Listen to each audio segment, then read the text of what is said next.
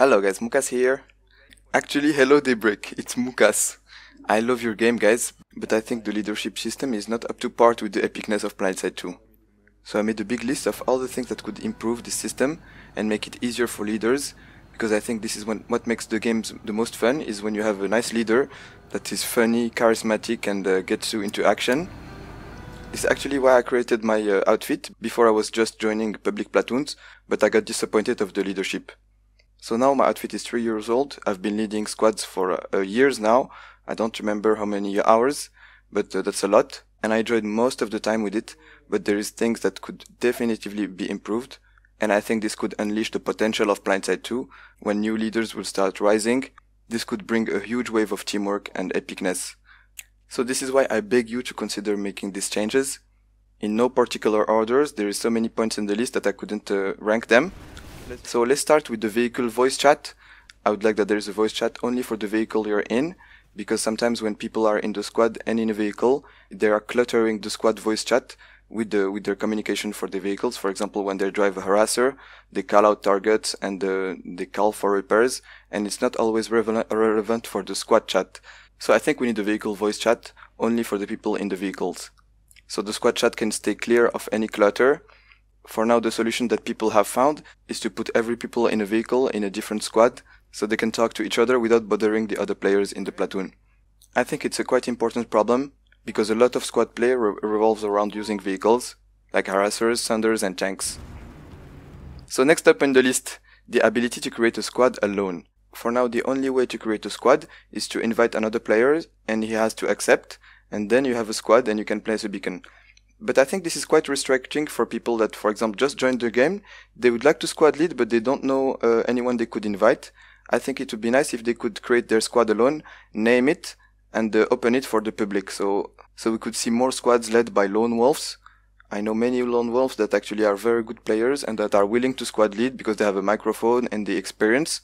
But the process of creating a squad and maintaining it is actually sometimes too complex, and they just finish up playing alone. And this brings me to the next point that has been very annoying to me since years, is that when you invite someone to your squad, if they are already in a squad, they don't even get the notification.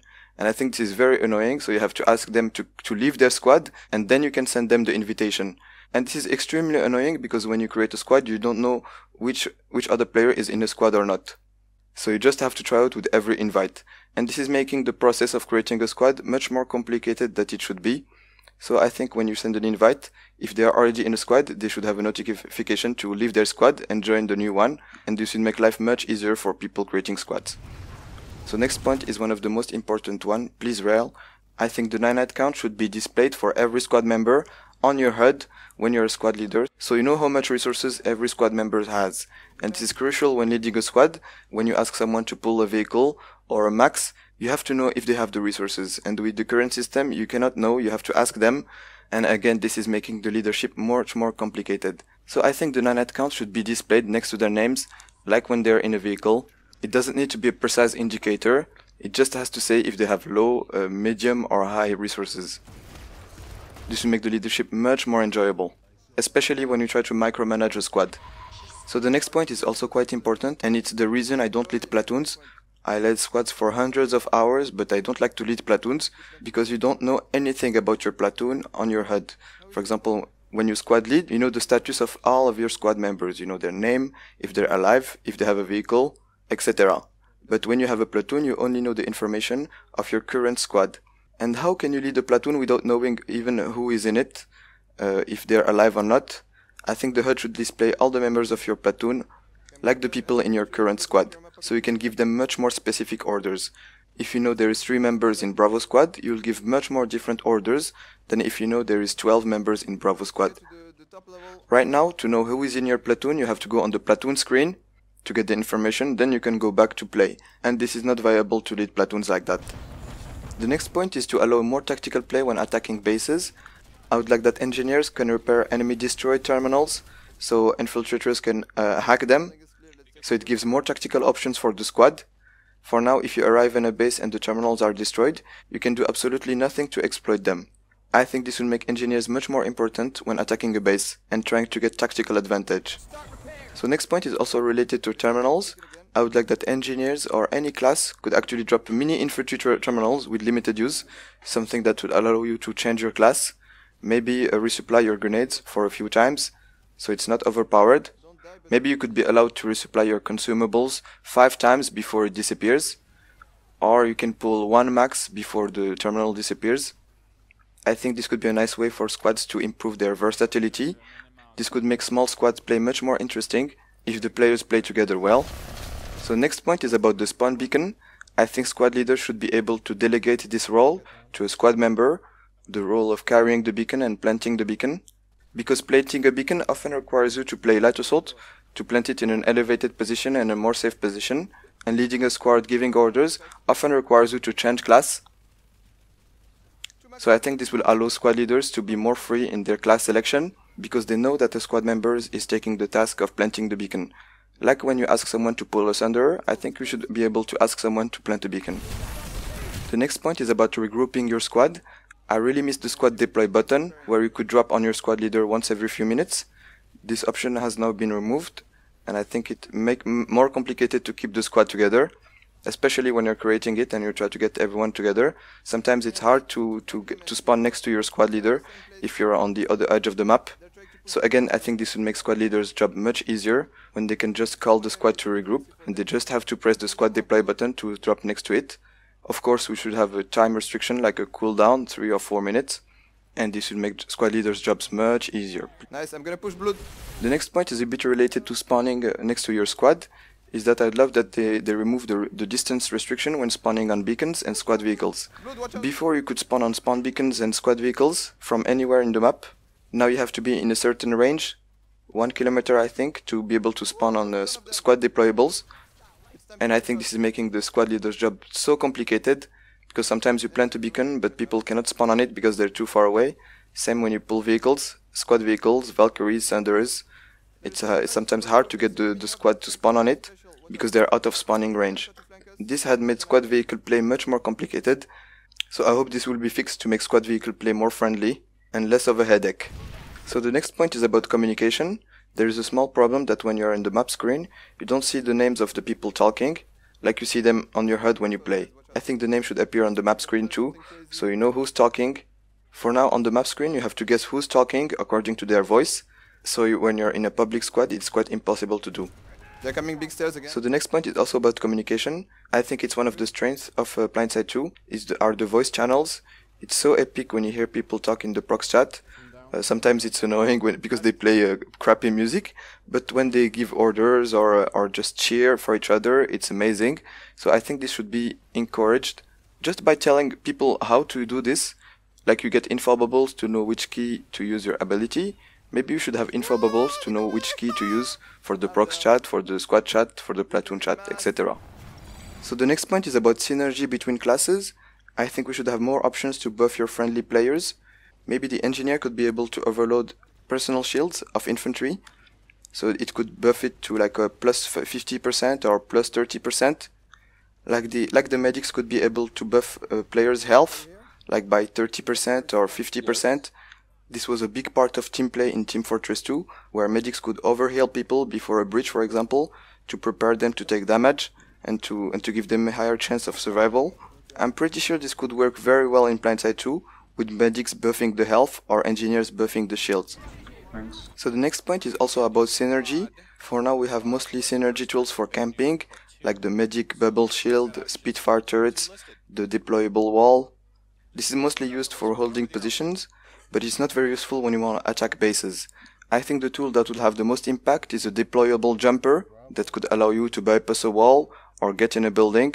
This will allow players to bypass choke points, which is a huge part of Planetside 2. Like I already said, the ability to deploy terminals would be very interesting when attacking bases. So please, more deployable jumpers, deployable terminals, deployable spawns. The same thing applies to the construction system. We mostly have buildings to defend the base and camp, but we don't have many constructibles to attack bases. For example, a constructible jumper combined with an Elysium spawn tube would make a fantastic way to attack a base. Without a sander, you can make people spawn in your base and give them the ability to jump to the base you want to attack. This would be very funny and interesting, and it will surely motivate people to attack the constructible bases. So the next point is about the vehicle team play. I already said it many times. I would like that there is an ammo count for the driver, so you know exactly how much ammo your gunner has. For now you have an indicator that's not very precise. I would also like to see the hit markers of the gunner, so you can know if he's hitting the targets or not. This is a crucial information when you're driving, to know if you need to chase a target or fall back. Also, if you don't know your gunner, it would be a nice way to know if he's doing well or not. For now you have to rely on the visual cues, and it's not always reliable. So the next point is to improve the competitivity between outfits. I would like that there is a top 3 outfit leaderboard at every base capture or defense. For now it only displays the dominant outfit when you capture a base, but I think that the top 3 would be more interesting, and same thing when you defend the bases. Next point is also about competitivity, and it has already been suggested many times, is an outfit leaderboard. Each time a continent caps or an alert ends, so we can know which outfit did the best. For example, the most kills, the most thunders destroyed, the most thunders deployed, base captures, base defenses, thunders spawns, etc. So the next point is about the construction system. I think we should be able to build non-hives closer to normal bases, like towers, walls. So there is actually a tactical advantage to build, apart from building bases and refining Corsium. This could impact the normal bases and motivate people to build more and attack bases instead of ignoring them. So the next point is about the waypoints that you have to place and update very often when you're squad leading. I think we should be able to place them much easier. It's already a good step that we can put it directly on the minimap, but this could be even more user friendly, like for example with the double click, or even with the comma rows, directly by aiming where you want the waypoint. So the next point is to allow more team play between the air and the ground. I think the squad leaders and platoon leaders should be able to call airstrikes or air support in a particular area, and this will give a mission to nearby pilots to kill enemies where it's really needed and get extra bonus points.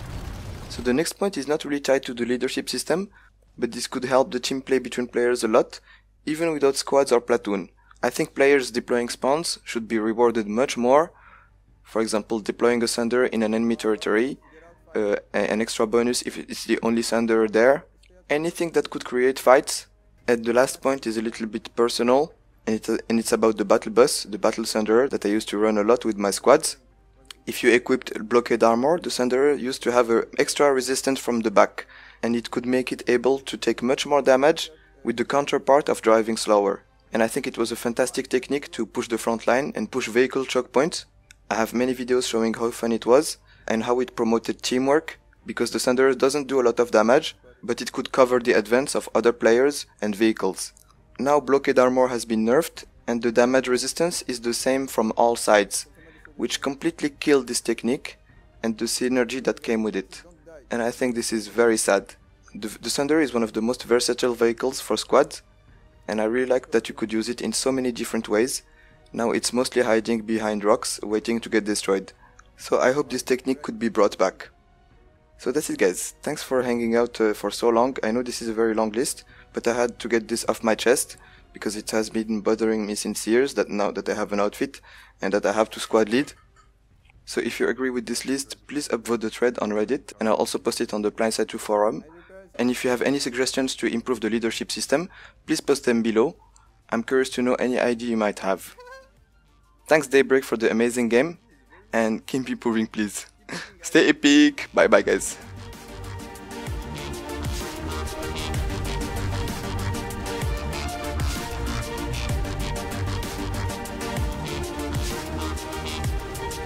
Awesome.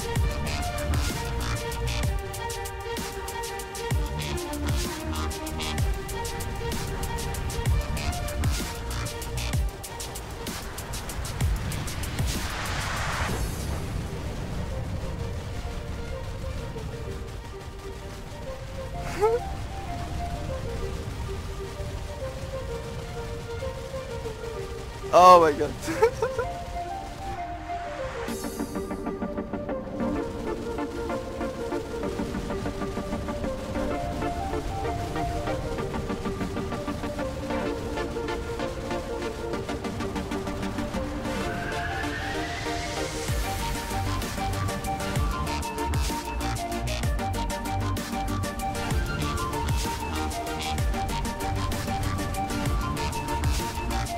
Oh, guys, this is awesome.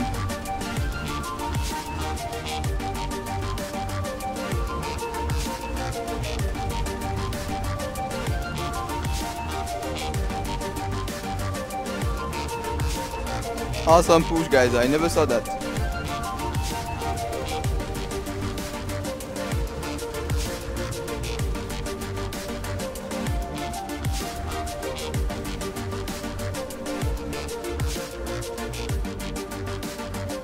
Alright, I'm gonna plant a beacon here. Let's try to take this base. And good job for the push, it was awesome and it's recorded.